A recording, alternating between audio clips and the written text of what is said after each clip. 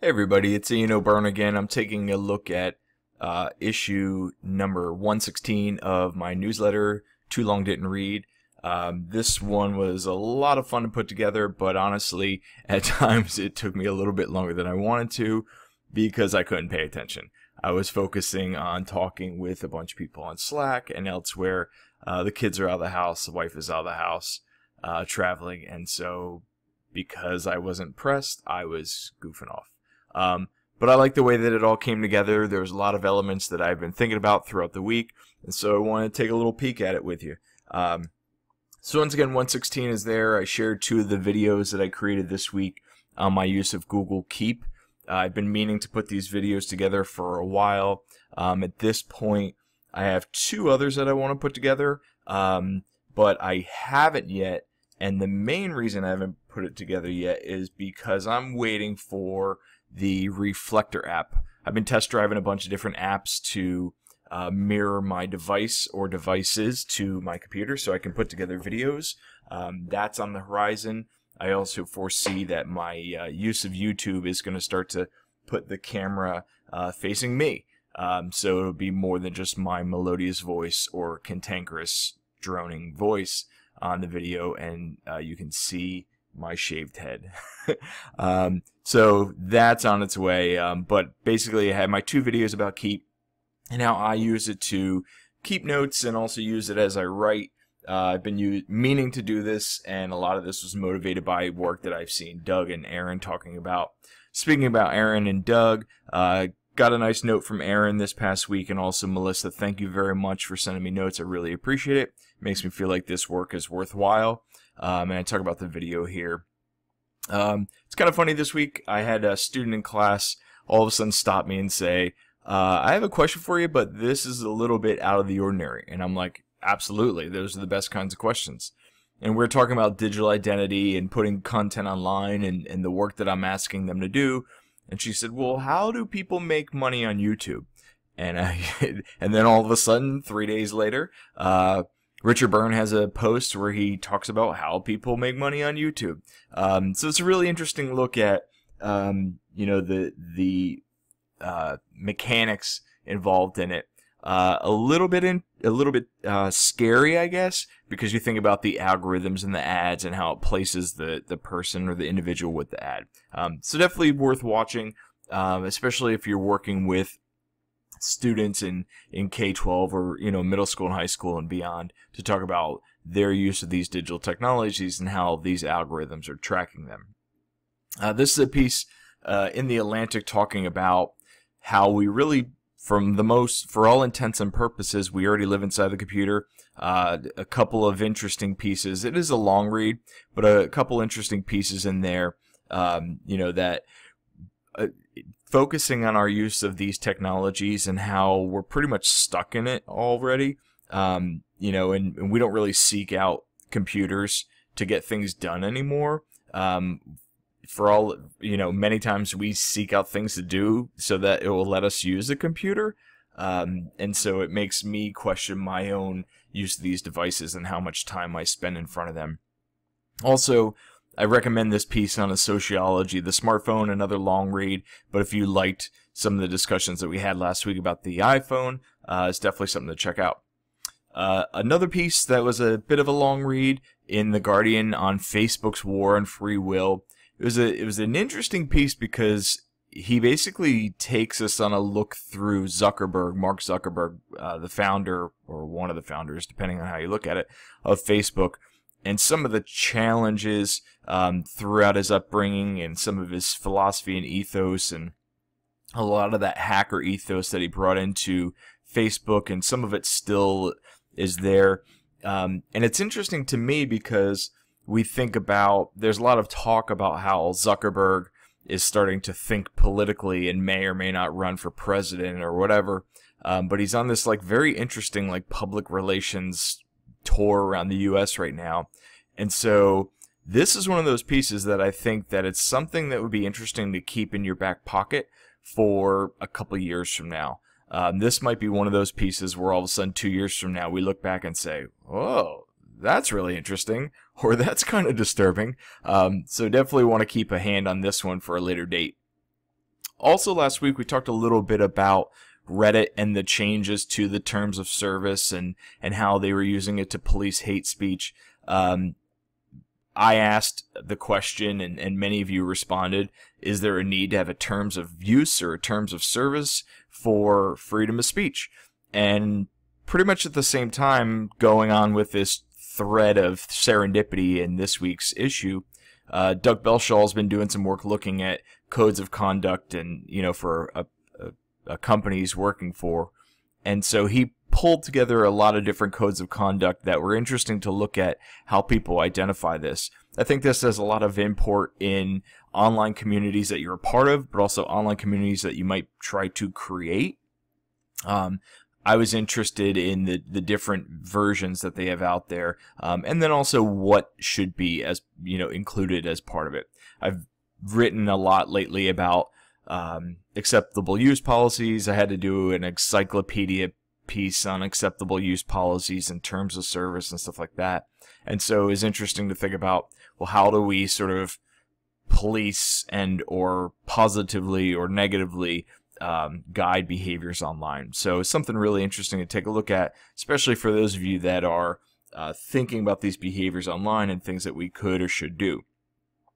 Another piece in the World Economic Forum blog about the future of work and what skills our children need.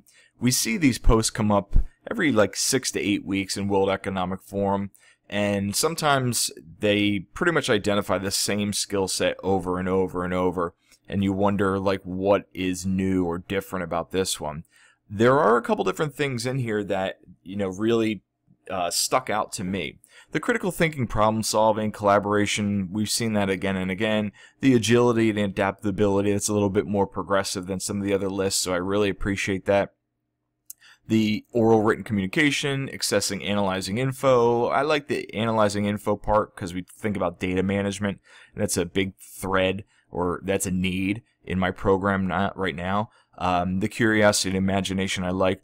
But what really interests me is the initiative and entrepreneurialism piece.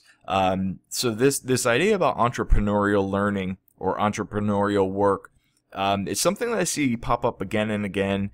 I went to a symposium about a month ago, and I talked about it in the newsletter, where the assembled group was a lot of deans and superintendents and administrators, and then also politicians from the local area. And they had people come in to talk about the critical teacher shortage and what we could possibly do. And one of the things that some of the presenters kept saying is, there's a need for entrepreneurial learners.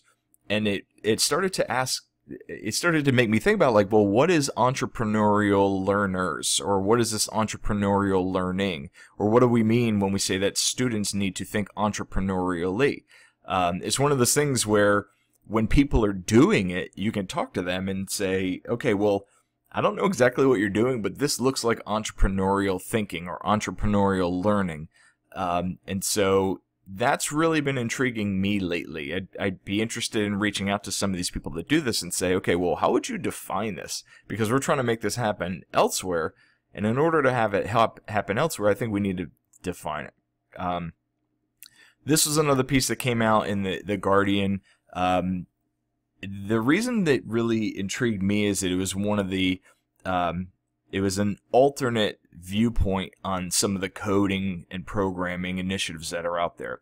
So we look at the big tech push for coding and programming in our schools, and we think about, okay, well, why are they doing this, and why is code.org so incredible, and why is Scratch providing all these materials, and Google's all in on these coding games and programming games. Why is it there?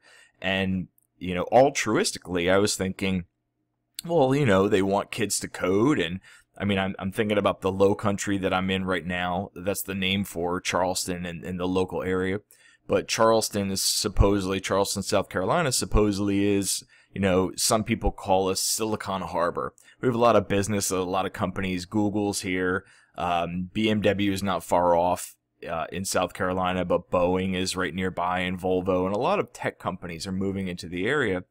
And we look at the need for highly trained, skilled workers for these environments. And there's not a lot of them. And so we want to think about how we get more coding and programming and that sort of thought in our classrooms. Well, Tarnoff in this piece basically takes an alternate point of view, and it's really an interesting one to think about.